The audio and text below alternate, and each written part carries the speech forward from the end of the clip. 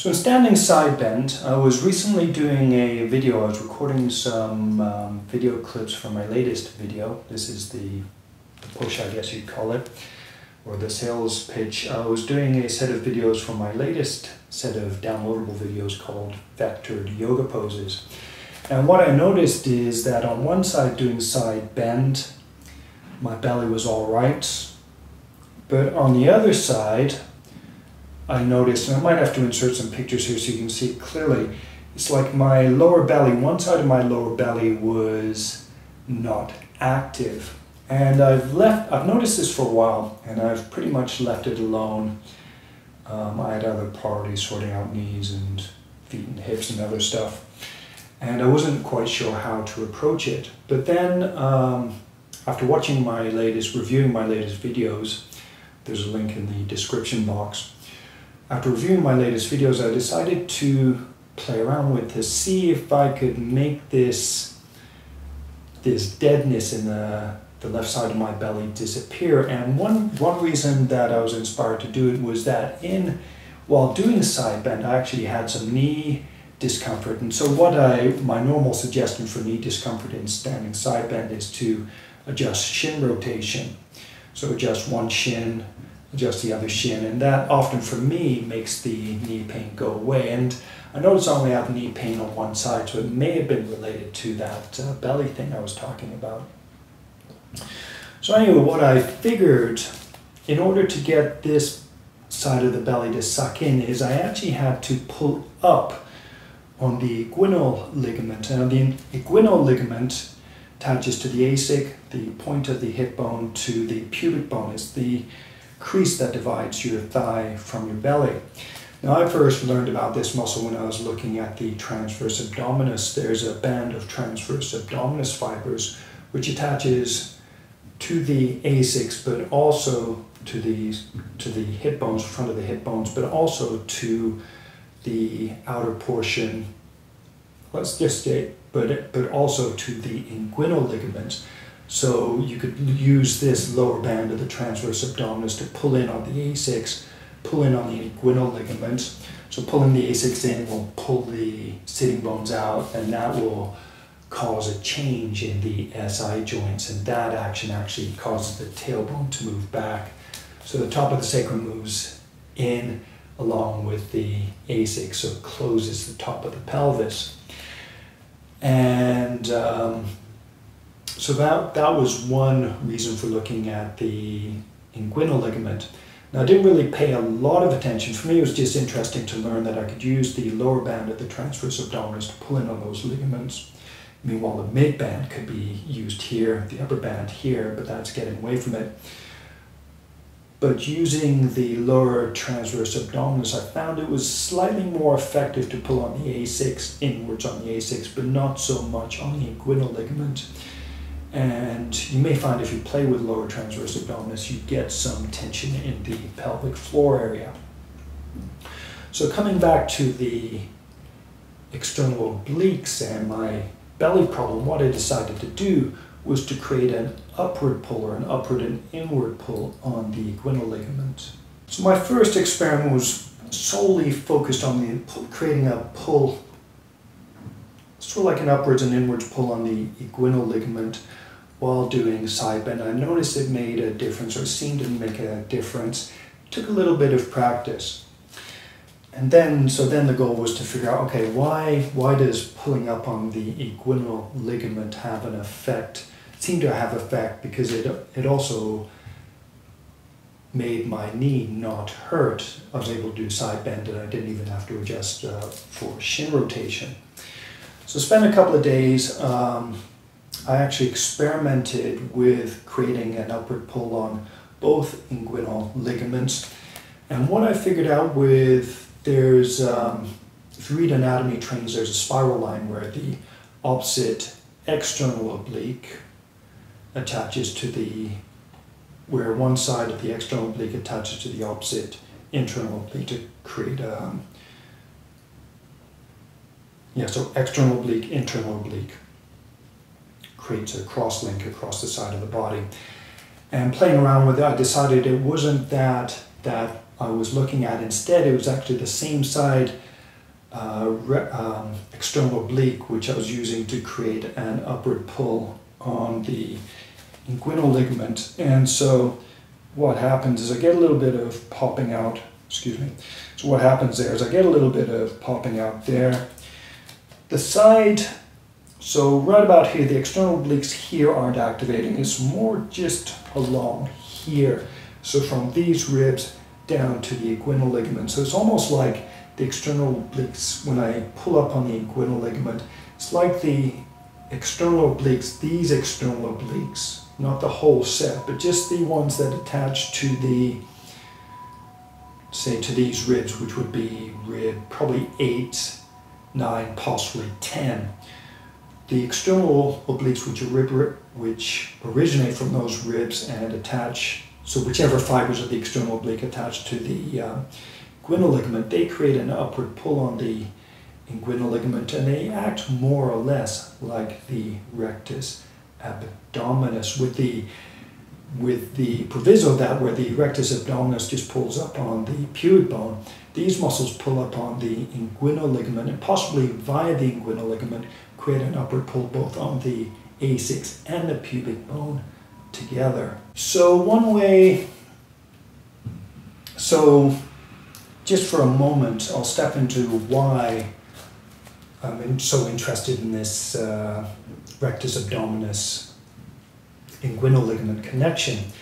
Like I said earlier, what I did when I played around with keeping that active, I found doing bridge pose and wheel pose, and those wheel pose in particular is a pose which I am not that good at. My back bends really are very limited. But I've been practicing back bending wheel pose regularly, you know, with a specific focus for the last month or so.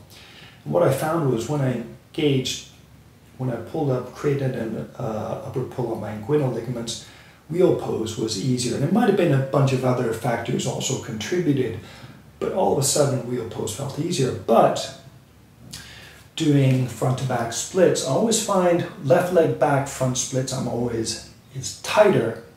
And it seems to be because of the back leg, not the front leg, than when I do left leg forward splits. So I tried same action, creating an upward pull on the inguinal ligament in splits. And while my left side split still wasn't as good as my right side split, it was a lot closer to my hips being right on the ground than it had been before. And there wasn't a sense that I was pushing or forcing myself into it.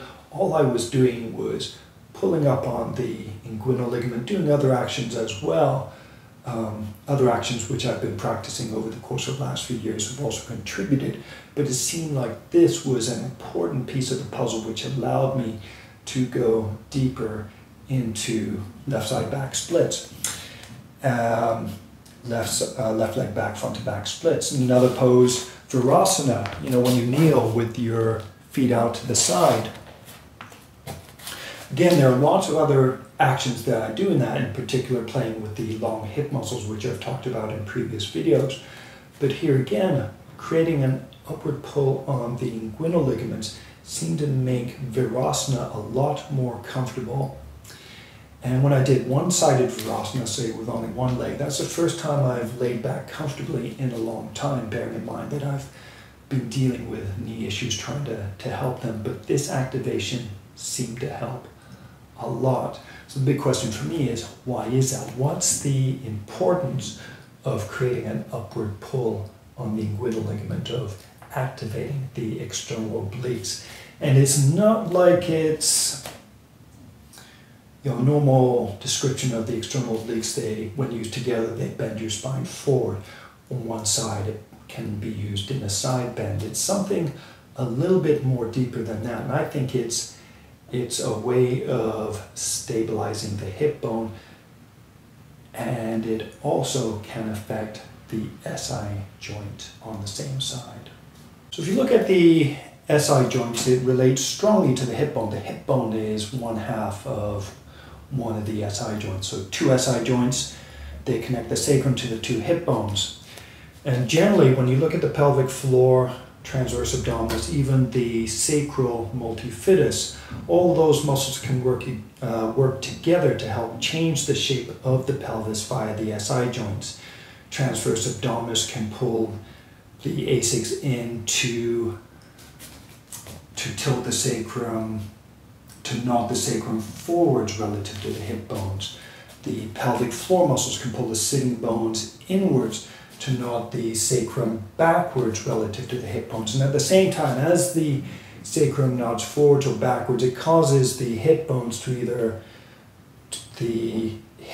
to hinge around the pubic bone and sacrum. So if this is the pubic bone, this is the sacrum, and this is the hip bones, the hip bones move relative to each other, changing the shape of the pelvis.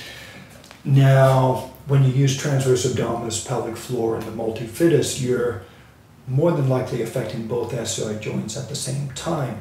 One of the things I've been looking at is single-sided SI joint activation or stabilization, and this may be part of or one way that the body uses to stabilize the same side SI joint. So by pulling up on the inguinal ligament, you're actually creating a slightly inwards pull on this, as well as an upward pull on the pubic bone. So the inward pull on the ASIC will cause the sitting bone on that side to spread apart. And that will, on this side anyway, it will do the equivalent of nodding the sacrum forwards. So it may be a way of, if you spread the sitting bone away from the sacrum, that can actually add tension to the sacrotuberous ligament, which makes it easier to use either the butt muscle or the hamstrings or both. Now another thing, so it may be a way of stabilizing the SI joint and the hip bone, and with those two stabilized relative to each other, what that may mean is that, and of course it's also stabilizing the hip bone relative to the rib cage, creating sort of like an upward pull there. And that may make it easier, say for example, for the sartorius. It may give a stable foundation for the sartorius, rectus, femoris, tensor, fascia, latae. All of those cross to the knee joint. So it's something like this. It may give those muscles a little bit of extra stability. So that's sort of one theory on why pulling up on the inguinal ligament might be helpful. The iliacus attaches to the hip bone, passes under the inguinal ligament to attach along with the psoas and the pectineus to the top of the inner thigh, towards the back. So if you're creating an upward pull on the inguinal ligament, which in turn creates an upward pull on the ASIC, if it's relaxed, that muscle, unless you've stabilized the foot and the thigh, the iliacus won't have a stable foundation to work on the hip joint.